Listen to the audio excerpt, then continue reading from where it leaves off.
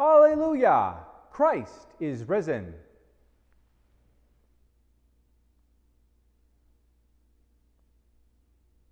Christ has entered, not into a sanctuary made with hands, a copy of the true one, but into heaven itself, now to appear in the presence of God on our behalf.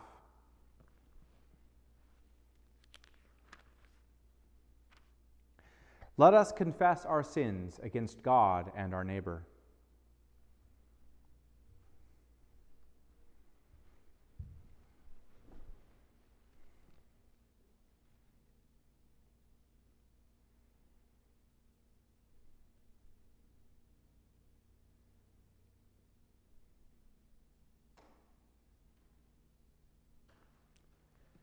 Most merciful God, we confess that we have sinned against you in thought, word, and deed, by what we have done and by what we have left undone. We have not loved you with our whole heart.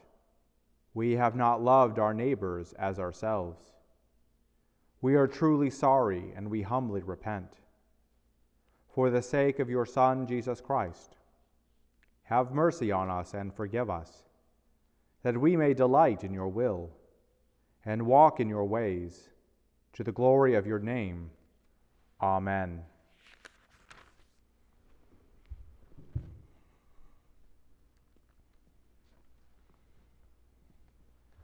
Almighty God, have mercy on you, forgive you all your sins through our Lord Jesus Christ, strengthen you in all goodness, and by the power of the Holy Spirit keep you in eternal life. Amen. Lord, open our lips. Glory to the Father, and to the Son, and to the Holy Spirit, as it was in the beginning, is now, and will be forever. Amen. Alleluia.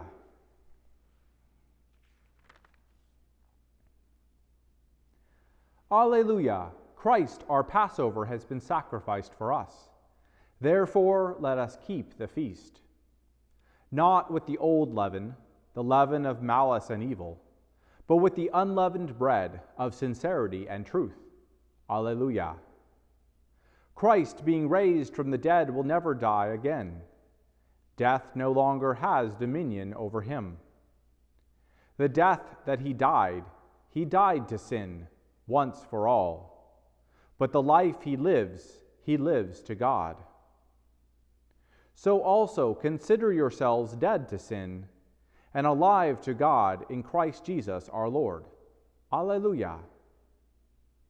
Christ has been raised from the dead, the first fruits of those who have fallen asleep. For since by a man came death, by a man has come also the resurrection of the dead. For as in Adam all die, so also in Christ shall all be made alive. Alleluia.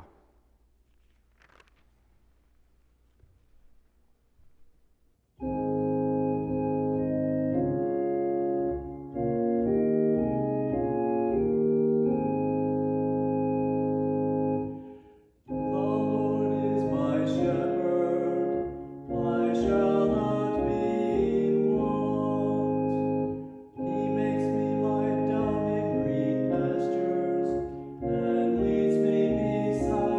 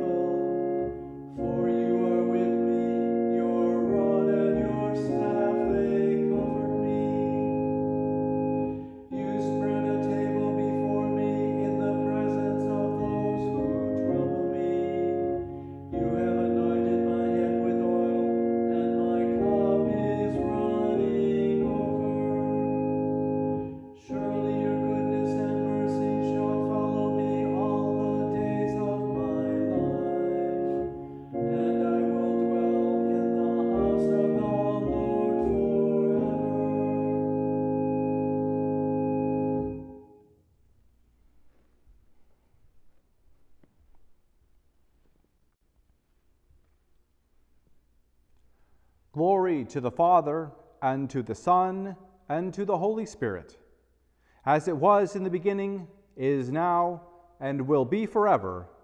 Amen.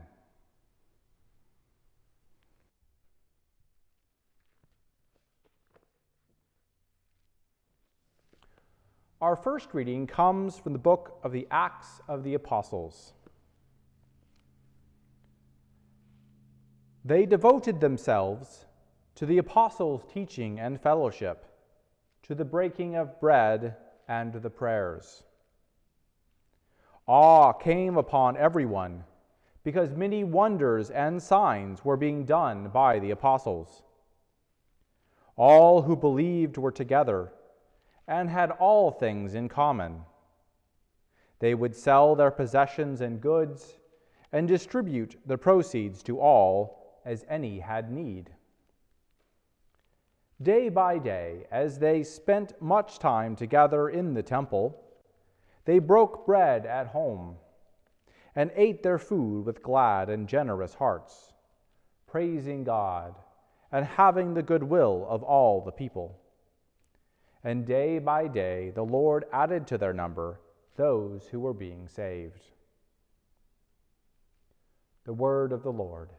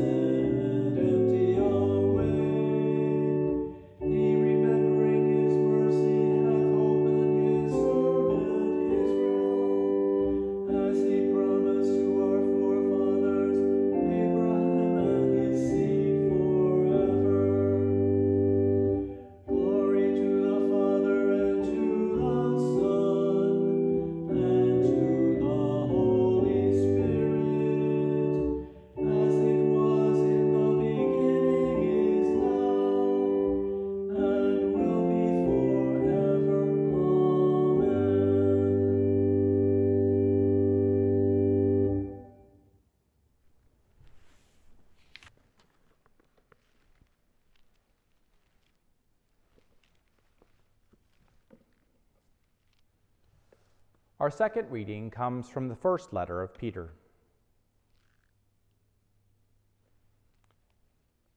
For it is a credit to you if, being aware of God, you endure pain while suffering unjustly. If you endure when you are beaten for doing wrong, what credit is that? But if you endure when you do right and suffer for it, you have God's approval. For to this you have been called, because Christ also suffered for you, leaving you an example, so that you should follow in his steps. He committed no sin, and no deceit was found in his mouth. When he was abused, he did not return abuse.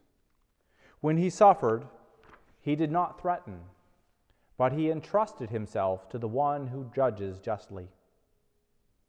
He himself bore our sins on his body on the cross, so that, free from sins, we might live for righteousness. By his wounds you have been healed.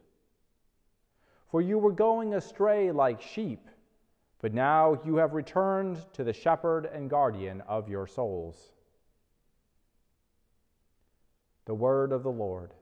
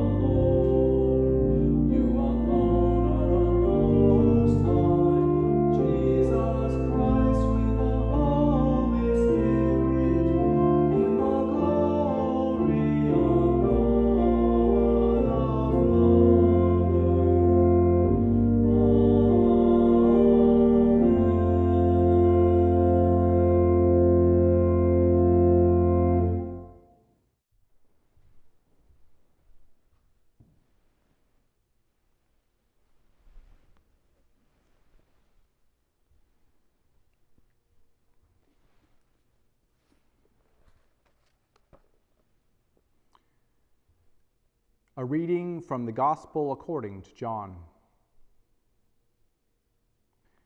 Jesus said, "Very truly, I tell you, anyone who does not enter the sheepfold by the gate, but climbs in by another way, is a thief and a bandit. The one who enters by the gate is the shepherd of the sheep. The gatekeeper opens the gate for him, and the sheep hear his voice. He calls his own sheep by name and leads them out. When he has brought out all his own, he goes ahead of them, and the sheep follow him because they know his voice. They will not follow a stranger, but they will run from him, because they do not know the voice of strangers." Jesus used this figure of speech with them, but they did not understand what he was saying to them. So again Jesus said to them, "Very truly, I tell you, I am the gate for the sheep. All who came before me are thieves and bandits, but the sheep did not listen to them. I am the gate. Whoever enters by me will be saved, and will come in and go out and find pasture. The thief comes only to steal and kill and destroy. I came that they might have life and have it abundantly." The word of the Lord.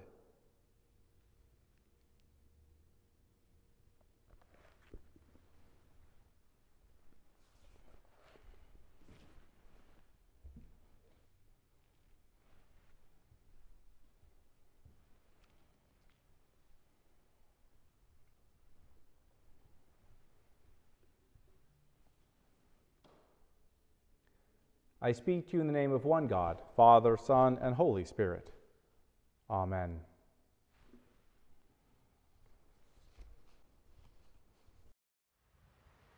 Well, I don't know about you, but these days I'm often feeling exhausted and looking for solace, looking for relief and rest. I find that some of my best rest and rejuvenation comes from my time out in nature. So I hope you appreciate a different approach to my sermon today. I'd like to have these videos of some of the beauty around our parish grounds playing in the background as I talk. And I hope that they may connect a little bit both with your soul in that thirst for rest, as well as a little bit of the theme that we're talking about today. So the psalm that we have assigned for our reading today is probably the most beloved and most known of all of those in our scriptures. If you know any psalms, it's probably this one. The Lord is my shepherd. And it's a psalm of comfort and provision. So if there's any time we might want to spend more time understanding and thinking over this message, what better time than now? Most of us haven't grown up around sheep the way that the original writer and audience of this psalm did. So it might seem odd to us that the term shepherd is associated with a figure of power like God. But back then it was common amongst many ancient Near East people to refer to both gods and kings as the shepherd of their people. So when they would hear shepherd here, they would know that they're hearing a claim of authority and power in the form of a relatable metaphor. So the poet has set a stage here, and now is going to go on to describe the form and nature of this Lord's care. To lie down in green pastures and be led by still waters is evidence that this king has provided what his people need. It's the sign that the king is fulfilling his role. In the ancient world, before the emergence of the great empires, kingship was often seen as a contract between the people and the ruler. The people promised full obedience and support in exchange for leadership and provision. So under this understanding, any leader who rules for their own benefit and does not provide for the people has broken the agreement and nullified the contract. So the claim here is that this king is legitimate. He has fulfilled his responsibilities on behalf of those pledged to his rule. The traditional translation usually reads here, "He revives my soul." But the Hebrew here is very clearly describing the renewal of all of human wholeness.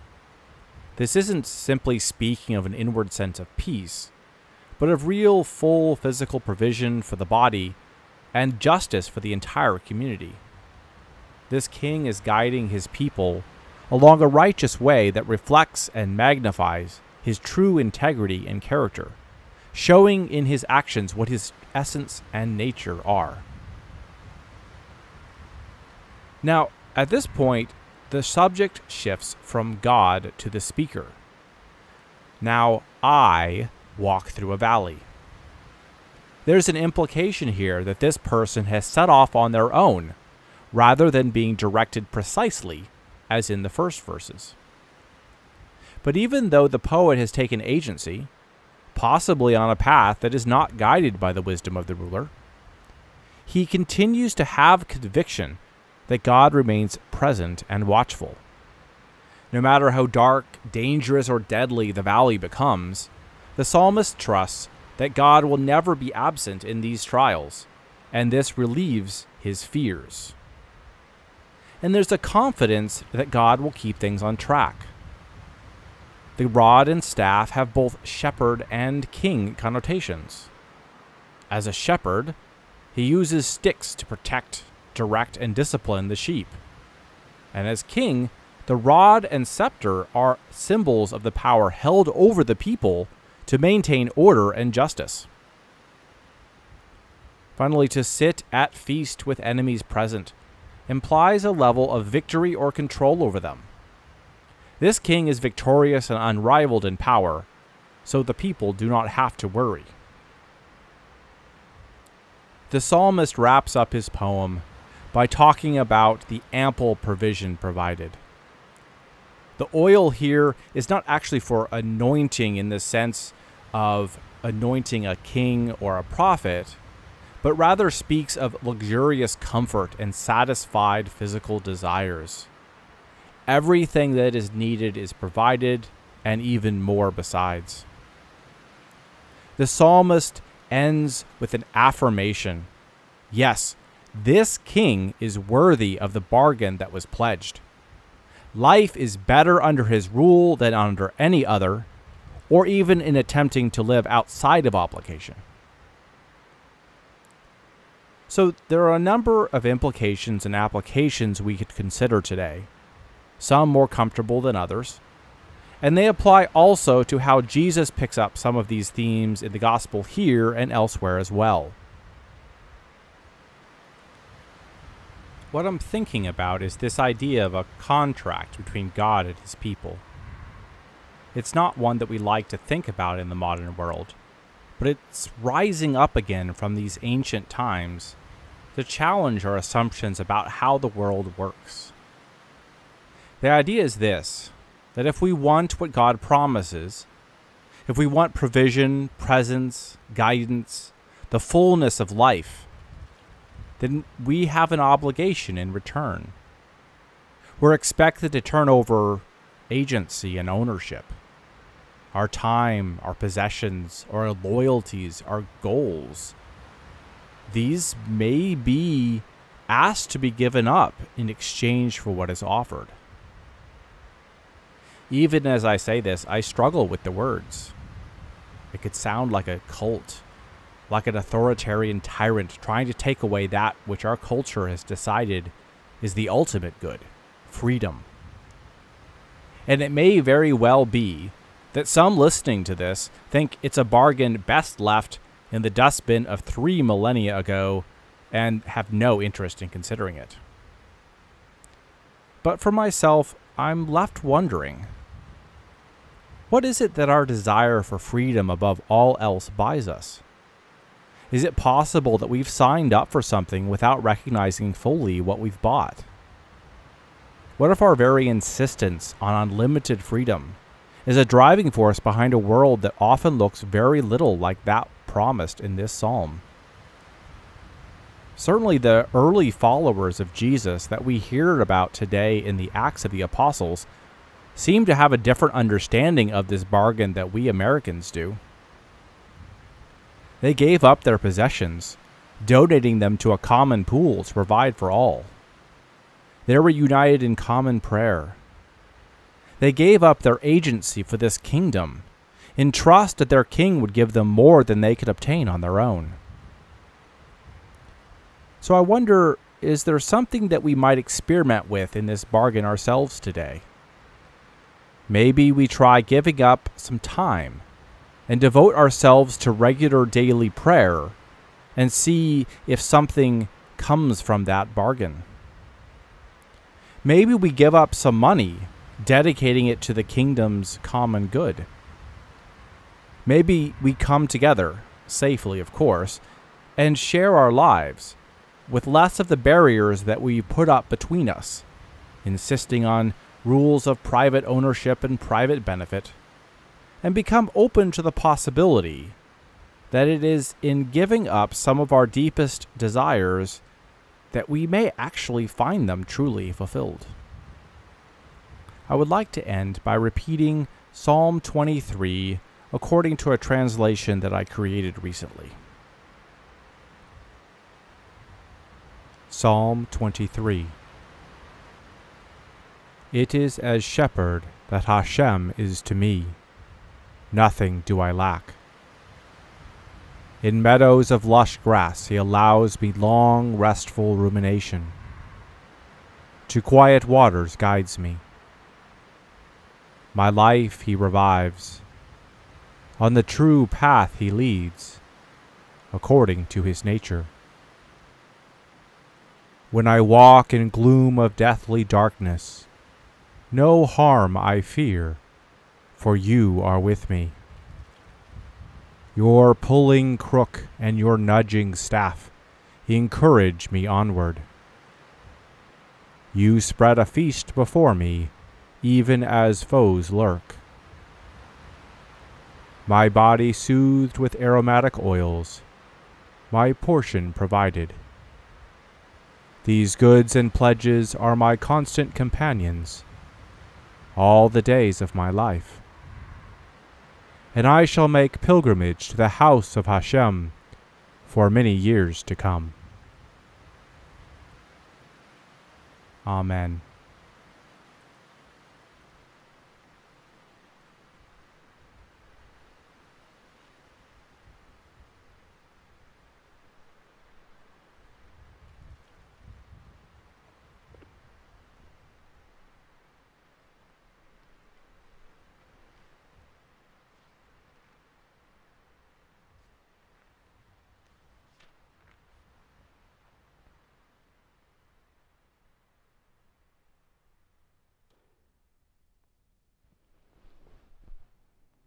Standing now, let us join together in the Apostles' Creed. I believe in God, the Father Almighty, creator of heaven and earth. I believe in Jesus Christ, his only Son, our Lord. He was conceived by the power of the Holy Spirit and born of the Virgin Mary. He suffered under Pontius Pilate, was crucified, died, and was buried. He descended to the dead. On the third day he rose again. He ascended into heaven and is seated at the right hand of the Father. He will come again to judge the living and the dead. I believe in the Holy Spirit, the Holy Catholic Church, the communion of saints, the forgiveness of sins, the resurrection of the body, and the life everlasting. Amen.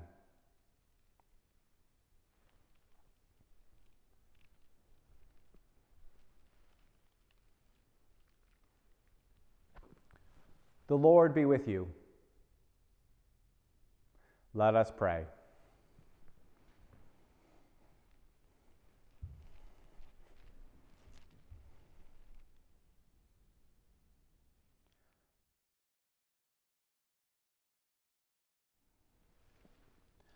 Our Father, who art in heaven, hallowed be thy name. Thy kingdom come, thy will be done, on earth as it is in heaven. Give us this day our daily bread, and forgive us our trespasses, as we forgive those who trespass against us. And lead us not into temptation, but deliver us from evil. For thine is the kingdom, and the power, and the glory, forever and ever. Amen. Show us your mercy, O Lord. Clothe your ministers with righteousness. Give peace, O Lord, in all the world.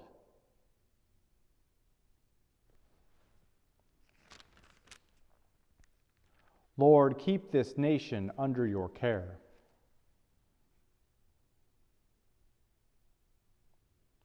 Let your way be known upon earth. Let not the needy, O Lord, be forgotten. Create in us clean hearts, O God.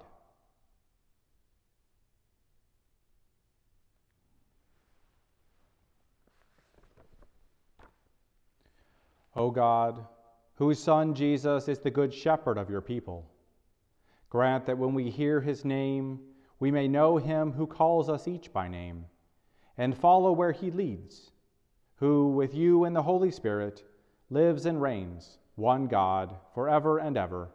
Amen. Lord God, Almighty and everlasting Father, you have brought us in safety to this new day. Preserve us with your mighty power, that we might not fall into sin, nor be overcome by adversity, and in all we do, direct us to the fulfilling of your purpose, through Jesus Christ our Lord. Amen. We offer our prayers to Jesus, who is the Good Shepherd and guardian of our souls, responding to each petition by saying, "Hear us, O risen Christ." For the parishes and missions of our diocese, that we will devote ourselves to the teaching and fellowship of Christ, to the breaking of bread, and the offering of prayers, let us pray. That an outpouring of generosity will flow from the gratitude and thanksgiving that dwell in our hearts, moving the Church, the household of faith, to provide relief to those in any want or need, let us pray. For the courage to share the faith we hold, and the willingness to listen humbly to those whose interpretation of the faith differs from our own, let us pray. For all who exercise leadership, that their actions may reflect the ways of the servant, whose obedience to God released the power to overcome every darkness, and whose sacrifice opened the gates to eternity, let us pray. In thanksgiving for our merciful Jesus, who loves us beyond our shame and guilt, frees us from the tombs of our past, and invites us to receive his gift of overwhelming forgiveness, let us pray. That we may not fear the day of judgment, but entrust ourselves to the one who judges justly, let us pray.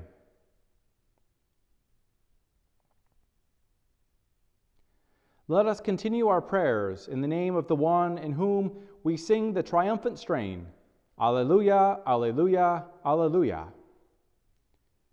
We pray now for those on our prayer list: Tom, Lynn, Colleen, Marion, Shirley, Marty, Mason, Jay, Jerry, Lauren, Odell, Irene, Rich, Kevin, Rayland, Mike, Carrie, Alicia, Lee, Doug, Benny, Tom, Ozzy, Janice, Alice, Deborah, James, Derby, Emily, Beth, John, Jimmy, Father John, and Dustin. For all who have died in communion of your church, especially Barbara Eller, and those whose faith is known to you alone, that with all the saints they may have rest in that place where there is no pain or grief, but life eternal, we pray to you, O Lord. We also pray for Justin, Archbishop of Canterbury, Michael, our presiding bishop, Mike, our bishop, John, our priest, and Al, our deacon. On the diocesan cycle of prayer, we pray for St. Matthew's, Charleston. And in our companion diocese in Colombia, we pray for the Reverend Rafael Abucar, Parroquia Nuestro Salvador. Additional prayers may be offered at this time, either aloud or in the silence of your own heart.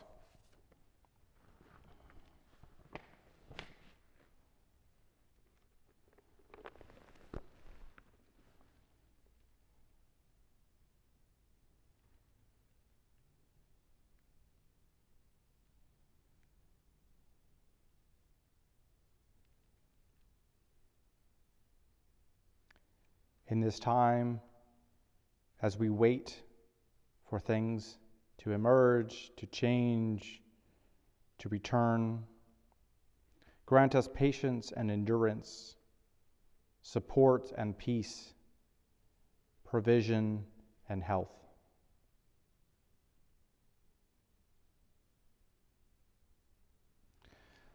Almighty and ever-living God, ruler of all things in heaven and earth, hear our prayers for this parish family.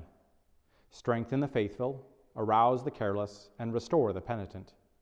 Grant us all things necessary for our common life, and bring us all to be of one heart and mind within your holy church. Through Jesus Christ our Lord. Amen.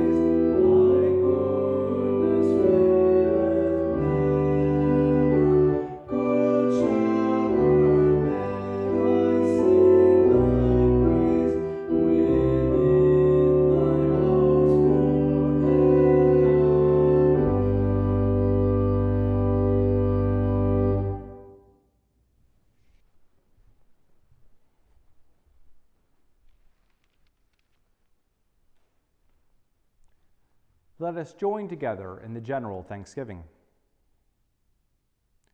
Almighty God, Father of all mercies, we, your unworthy servants, give you humble thanks for all your goodness and loving kindness to us and to all whom you have made.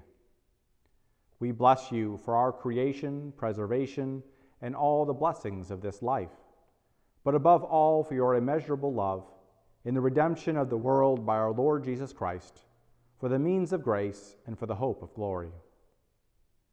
And we pray, give us such an awareness of your mercies that with truly thankful hearts we may show forth your praise, not only with our lips, but in our lives, by giving up ourselves to your service and by walking before you in holiness and righteousness all our days, through Jesus Christ our Lord, to whom, with you and the Holy Spirit, be honor and glory throughout all ages. Amen.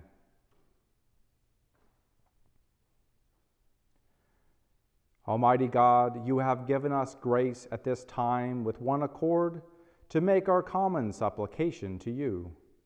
And you have promised through your well-beloved Son that when 2 or 3 are gathered together in his name, you will be in the midst of them. Fulfill now, O Lord, our desires and petitions as may be best for us, granting us in this world knowledge of your truth, and in the age to come life everlasting. Amen. Let us bless the Lord. And now we recognize the birthdays and anniversaries of those in our church for this week. We are thankful for the birthdays of Charles, Mason, and John, and for the anniversary of Eric and Renee. Let us pray this birthday prayer together. Gracious God, as we rejoice in the birthday of these your children, we pray that the year ahead will be one of blessing and peace, and that the year will bring continual joy in the knowledge of your steadfast grace and love. Through Jesus Christ our Lord. Amen. And now this anniversary prayer. Loving God, you have blessed this couple with the gift of marriage. We pray that they may continue to love, honor, and cherish each other, and that they will find in each other the reflection of your abiding and sustaining grace, through Jesus Christ our Lord. Amen. Events today continue the same pattern we have been experiencing for recent weeks. At 9 o'clock this morning, we conducted our second discussion on the topic of Cynthia Bourgeau's The Wisdom Jesus. You are welcome to join at any point. If you would like, you can simply join via telephone or a Zoom app and be part of that discussion. Following this service at 11, we will have our Zoom coffee hour. Again, you can join by phone. And this is just an opportunity to chat, to see one another, to share our lives. We will also be offering our Tuesday and Thursday evening prayers this week. Those will be at 7:30 still. Tuesday and Thursday at 7:30 on our YouTube channel.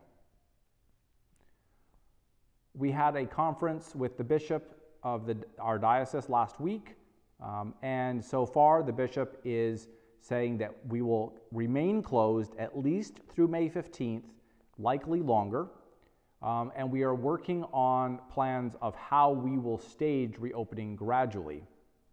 At this point, all of the clergy in West Virginia are assuming that services will be not going back to usual for quite some time to come. We will try to find safe ways to reopen to smaller groups and to have safety precautions, but we do not anticipate going back to full attending services the way we had before for quite some time. Please continue reaching out as you have need or as you would like to help others, and we will make those connections. and let us remain working on our community even while we must remain separate. And now, glory to God, whose power working in us can do infinitely more than we can ask or imagine. Glory to God from generation to generation in the Church, and in Christ Jesus forever and ever. Amen.